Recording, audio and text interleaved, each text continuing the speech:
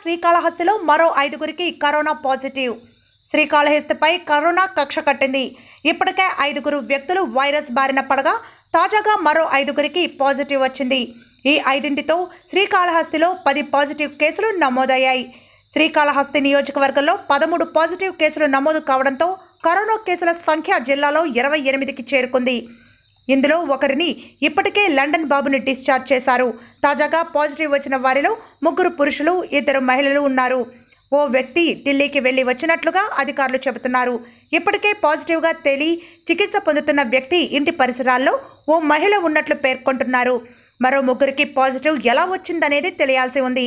వీరంతా ప్రస్తుతం వరదయ్యపాలెంలోని క్వారంటైన్ కేంద్రంలో ఉన్నట్లు స్థానిక అధికారులు చెప్పారు. కరోనా పాజిటివ్ వచ్చిన 5గురిని ఐసోలేషన్ కేంద్రాలకు తరలించినట్లు వివరించారు.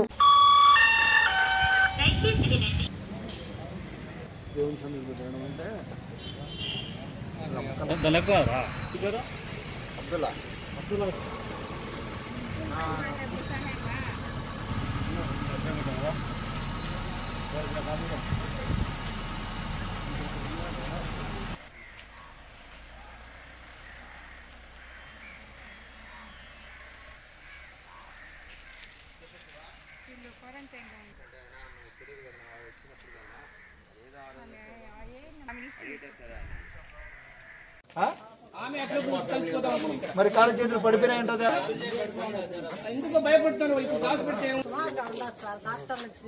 మీకు వస్తుందా లేదా మరి అని చెప్పు. అంతే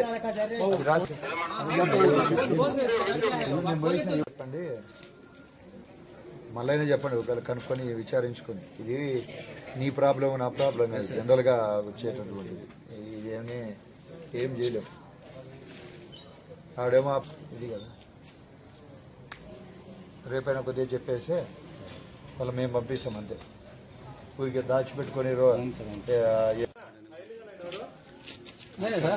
చెప్పండి. వీళ్ళకి సెల్ నెంబర్ రాసుకో.